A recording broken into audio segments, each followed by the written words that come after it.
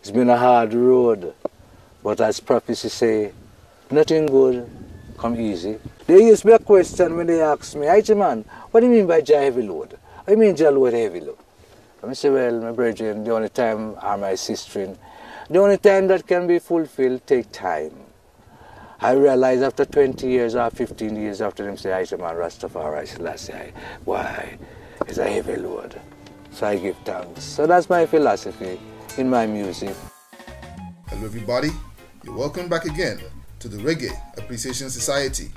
The 1970s is generally regarded as the golden age of reggae music. It was the decade when the evolution from rocksteady to ska down to reggae music became complete, and reggae crystallized into a skanky heavy sound that literally swept the world, with many icons leading the charge in the likes of the Wailers, Burning Spear, Toots and the Maytals, Jimmy Cliff, and hundreds of others.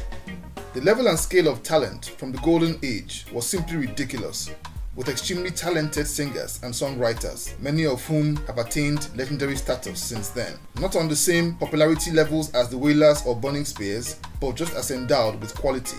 One of such marvelous quality is the phenomenal and legendary Ijahman Levi. This Kingston native came from the same musical DNA as the Wailers and was a childhood friend of Bob Marley. He was on the upward trajectory and was headed for a breakthrough along with his peers when a sudden move abroad and a prison sentence changed his life forever. While most of reggae told a militant path, Ijahman Levi's experiences led him down a route of deep spirituality, scripture, and peace. He still attained legendary status, but strictly on his own terms. Let's take a look at the excellent Ijahman Levi. Ijahman Levi was born in Christiana, Manchester, Jamaica as Trevor Sutherland in 1946. He grew up in Trenchtown, the main hub of musical creativity in Jamaica, which was brimming with ghetto youths who all had big dreams of success in the 1960s. He became drawn to popular Trenchtown singer Joe Higgs and became one of his proteges, alongside Bob Marley, Bunny Wailer, and Peter Tosh. He lived on the next street from Bob and Bunny, who lived on 2nd Street, while Ijahman lived on 3rd Street.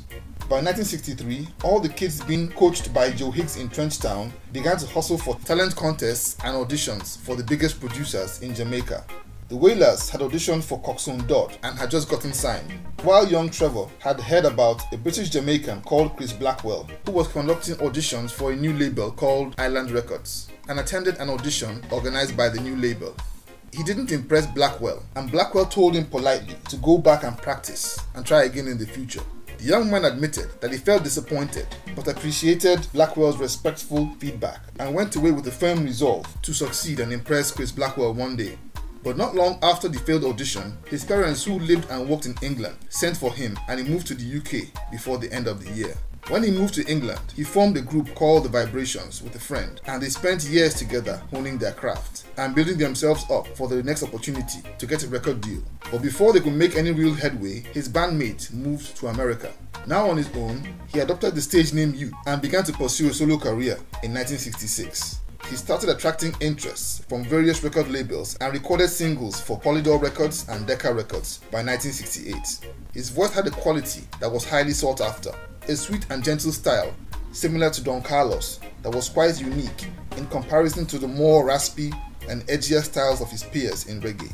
But just before he could lock down the big deal and take his career to the next level, he was arrested for assault and resisting arrest in 1970 and was subsequently jailed for 3 years. It was during his time in prison that he underwent a spiritual conversion. He began to study his Bible deeply and began to go by the name Ijahman.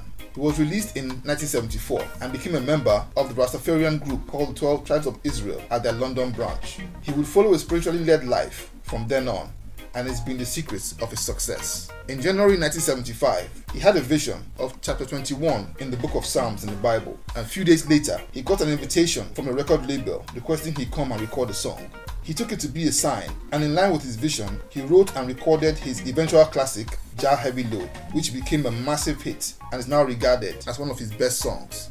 He caught the attention again of Chris Blackwell, who at the time he heard the song, didn't know he was the same boy that he had rejected a few years earlier.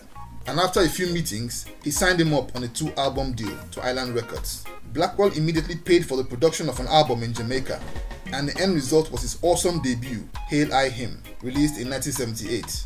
An album that received overwhelming critical acclaim It was a mini album with 4 tracks of astonishing quality, including Jah Is No Secret and his breakthrough single, Jah Heavy Load.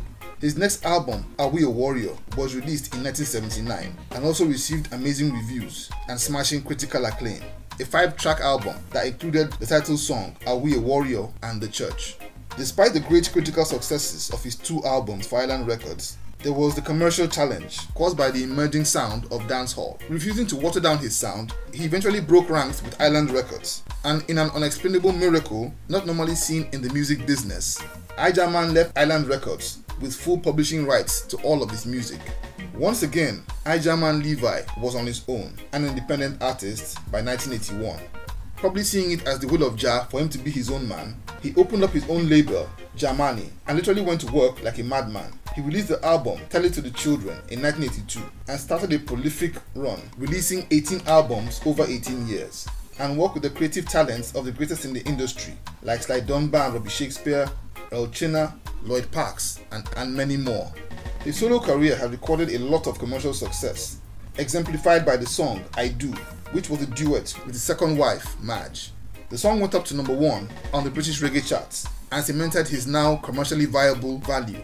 Over the years, his popularity has only soared due to the acceptance of his music by loyal and new generations of fans, as well as his consistency in live performances. His last album, Versatile Life, was released in 2006, but he's still actively touring in live concerts as much as he can, and is in very high demand all over the world. In the history of reggae, Ijahman Levi will go down as one of the true spiritual leaders of the art form, with a strong unwavering spiritual base that will serve as the yardstick for future artists of similar inclinations to follow.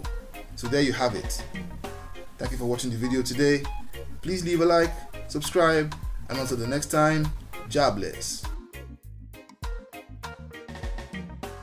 Now, Brother Bob Marley, it's a relationship we have from boyhood, from Trenchtown.